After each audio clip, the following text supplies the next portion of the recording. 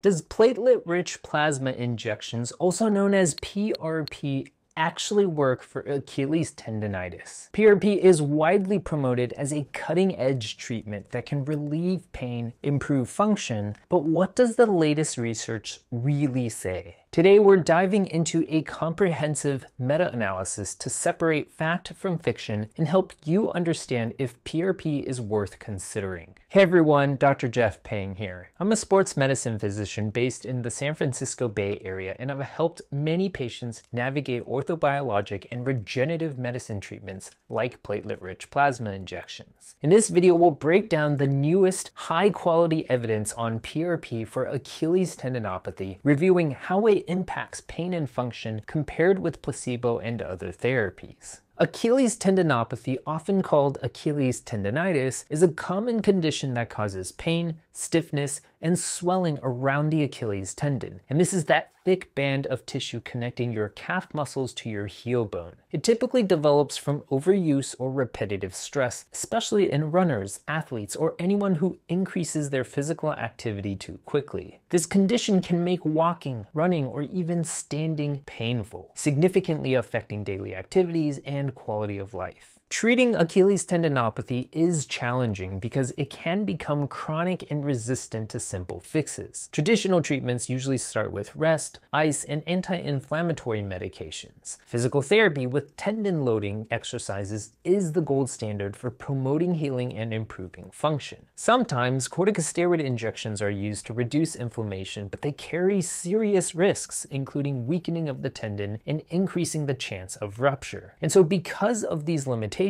many patients and clinicians look for newer treatment options that might speed recovery and improve conditions. Platelet-rich plasma, or PRP, is one of the newer treatments gaining attention for tendon injuries like Achilles tendinopathy. PRP is made by drawing a small amount of your own blood and spinning it in a centrifuge to concentrate the platelets, and these are cells that play a key role in healing. This platelet-rich concentrate also contains growth factors and proteins thought to stimulate tissue repair, reduce inflammation, and promote regeneration. The idea behind PRP is appealing, using your body's own healing cells to jumpstart recovery without drugs or surgery. And PRP has been studied extensively and has shown tremendous benefit in other tendon conditions, and these include elbow tendinopathy, commonly known as tennis elbow or golfer's elbow, as well as rotator cuff tendinopathy and rotator cuff tears. Because of these successes, PRP has become popular among athletes and clinicians seeking regenerative medicine options. However, despite this promise, the scientific evidence supporting PRP's effectiveness for Achilles tendon problems remains unclear, and so this makes it essential to look carefully at the research before embracing it as a standard treatment. A recent comprehensive meta-analysis included 6 studies with a total of 422 patients comparing PRP injections against placebo treatments like saline or sham injections, as well as other active interventions such as high-volume injections and stromal vascular fraction therapy. The main outcomes assessed were pain relief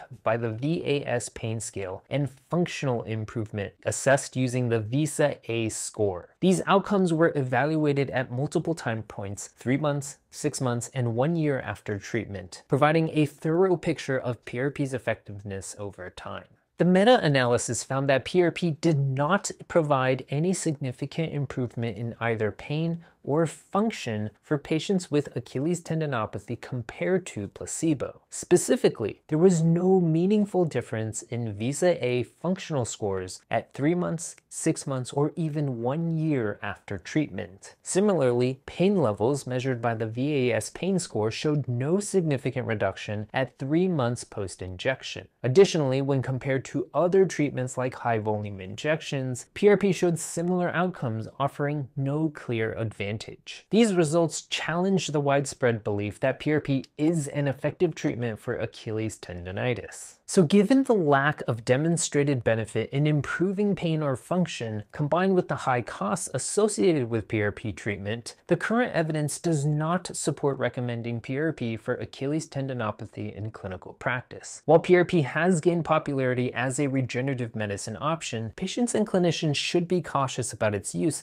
until more definitive evidence emerges. In my clinical practice, I have seen mixed results with PRP. Some patients respond really well to their Achilles tendon, while others continue to have persistent symptoms. However, there's now a newer treatment that's changing how we approach Achilles tendon problems. It involves using ultrasound to guide a tiny needle that repeatedly fenestrates the damaged tendon tissue. This process creates small, controlled injuries that trigger your body's natural healing response by increasing blood flow and inflammation where the tendon is stuck in a chronic, non-healing state. Studies show that this ultrasound-guided percutaneous tenotomy, or also known as a needle treatment, is safe and effective for reducing pain and improving function, especially for tendons that haven't responded to more conservative approaches. For Achilles tendinopathy, patients report significant pain relief and better movement after this procedure, with many feeling satisfied even in the long term. There's also early evidence that combining this ultrasound-guided percutaneous tenotomy treatment with PRP injections